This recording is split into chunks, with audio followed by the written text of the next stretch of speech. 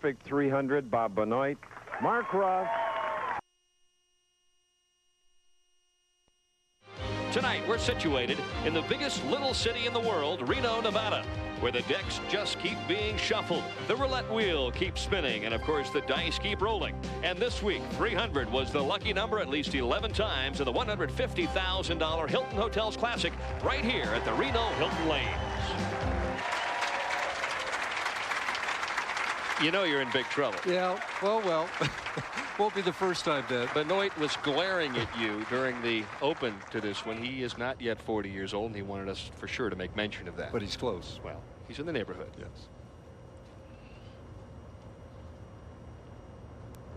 Really one of the outstanding pressure bowlers on the PBA National Tour. Comes up with a light hit and leaves the 2-8 on lane 29. Bob Benoit, who changed his entire game a few years ago, used to be a real straight player, went home, took a light ball and started working with this cupped wrist delivery and progressed and worked on it, and made himself an outstanding bowler.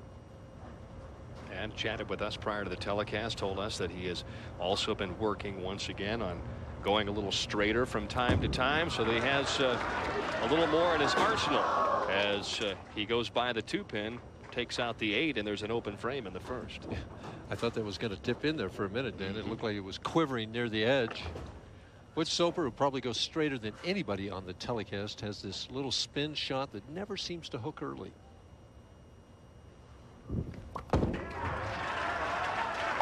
Anytime you put Butch out near the 1 board and give him the angle, he can be lots of trouble. Especially when he's got that angle to help that ball coming in. He is very, very effective. Butch, 5-step player, stands way back at the end of the approach.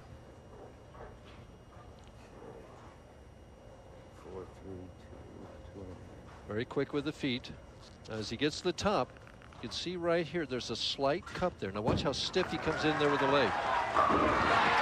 Opens with a double, and he told me that he was having some slight problems with lane 29, the left-hand lane. A little bit tighter, I think, that lane, he said it was. It's interesting that, you know, he's 44 and he's been bowling for 22 years out here. That stiff-legged approach has never given him any trouble. Benoit with the early wake-up call, courtesy of the double by Butch Soper. A little better shot here for Bob, and he strikes on lane 30. Well, this is a guy that when he starts throwing strikes just never stops. Benoit again, all the way at the end of the approach. Much more delivered as he goes up there. Knees slightly bent. Look at how steady the head is. Now, as he gets to the top, see how that wrist is really cupped? Similar to Soper, but he makes it react entirely different as he comes through. Good balance there at the end. Rolls that wrist right through the ball. It's like a palm ball, Dan. And one of many players, Mike, on the national tour, tossing down equipment that's not 16 pounds. Yeah, he says there's a number of players out here going to that as he throws 2 in a row now to get right back in this match. Obvious advantage to throwing a little lighter sphere. Well, the advantage is that it's easier to get the speed, and he's throwing the ball at 16.1 miles per hour. Bellying it quite a bit. Soper again on the right-hand lane, so it's 3 straight strikes for Butch Soper. Nice fast start. That's what he's looking for.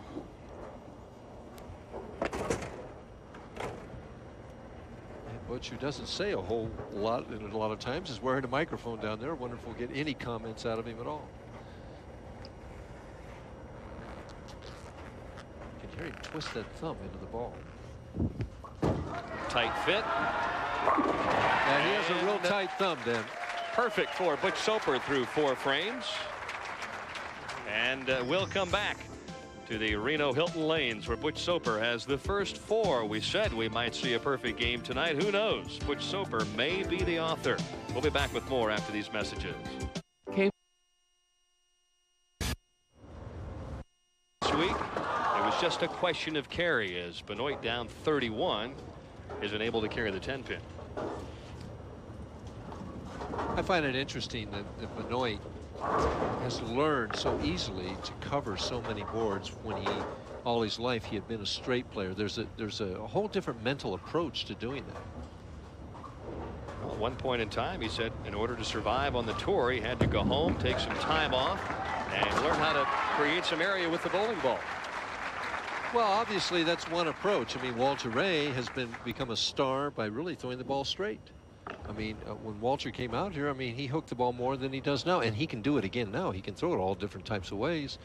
And we saw Norm Duke last week, who can hook it or throw it straight. I think that's where Benoit wants to get, kind of like what Duke can do right now. Walter Ray, though, a player that we have seen him excel on every single type of condition out here on the national tour. Benoit trying to play the oil line and does. Nice solid strike. But the question is, will he be able to come close to maintaining pace if Butch continues to throw strikes? Well, not if he continues to throw strikes, no. And at that speed, at that 15.7 miles per hour, you know, if he slows up a hair, it's big trouble. If he throws a little harder, I don't know whether it'll make it back. Butch is just going straight to the hole. Yeah, he's just going to label the pocket and take what he gets. See, when I was talking to Butch in practice, his only concern was if he pulled the ball slightly in a board, you know, to the foreboard or something like that, that it would fade off and he'd leave the bucket.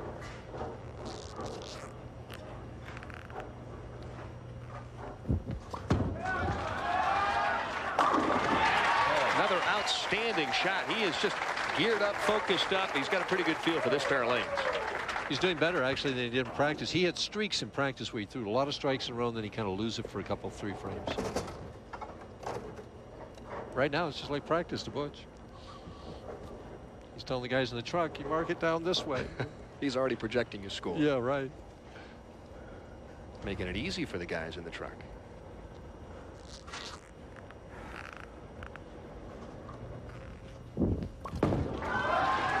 Right there. Whoa. Well, now the benefit of the light hit, Michael. So right now, he's got the entire pocket working. And Bob Benoit, you know, he's struggling out here down, what's he now, 42 pins, 52 pins, and he has a ways to go. He's got to start striking to get back into this match.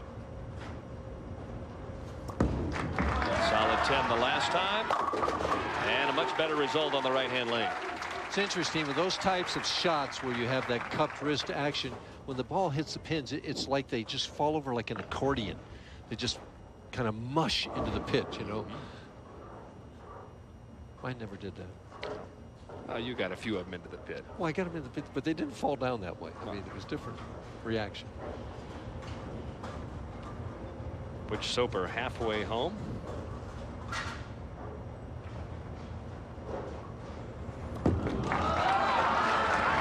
One more. Yep. Got that 10 out that time, Dan. Got to be a bit of a helpless feeling, though, for Benoit. Things can change in a big hurry. It just takes one open frame. Of course, he was on the other side of a 300 game a few years ago, and that one was worth $100,000. Plus, it was in the title match.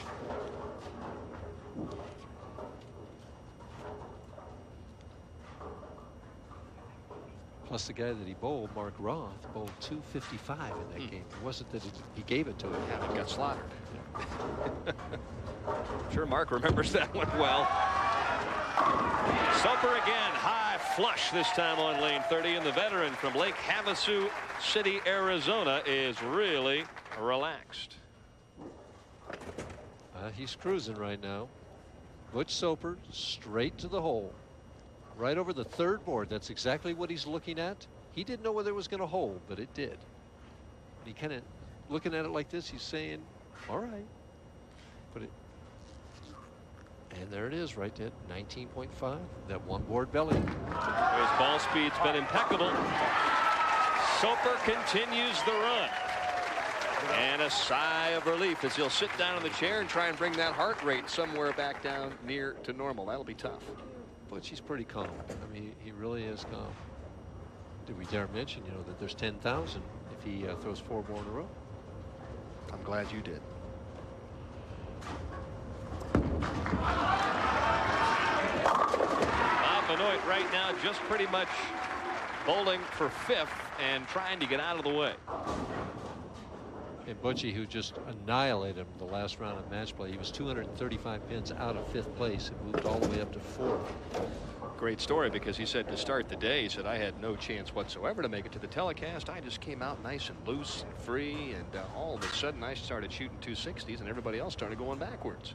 Yeah, he shot 230, 250, 260, 260, another 260, another 250. His low score was a 208. That'll work. Benoit trying to get some practice in. And he says, I'll take the hit. And Bob Benoit has not lost this match yet, Dan. I mean, you would think so as we watch it get all the way out to the edge this time. Kind of held his hair right now, and it comes roaring back, and that's what we talk about, creating area. Well, Benoit still has a possible 258. Right. If Butch would open, he would be in the 250s. Plenty of speed on this shot. Oh, that was whistled down there, Mike Durbin. Well, he's 3. We talked about it at the top of the show. 11 perfect games this week, 10 in tournament proper and 1 during the Pro-Am.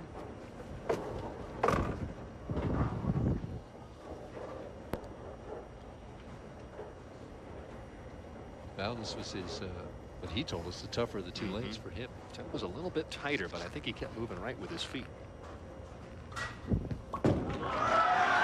Came flying out of that shot, Butch Soper. 10 in a row. He's thinking 10,000 right now, Mike Durbin. And Butchie has bowled lots of 300 games in his career. It's not that he hasn't been in this position before, but he's never done it on television before. 21 300 games. Said prior to the telecast that he'd like to say hello to all 77 of the shareholders that put him out on the national tour. I'm sure they're all very much interested in this opening match. If he gets to 10,000, do they get part of that? I'm going to say that's part of the action. Soper with a high hit, Michael, and he's heading for the final shot here on lane 29. Tupin just kind of crunched that forward. Look at the eyes and the lips and everything. Butch takes no time. Same routine as he's gone through every other shot.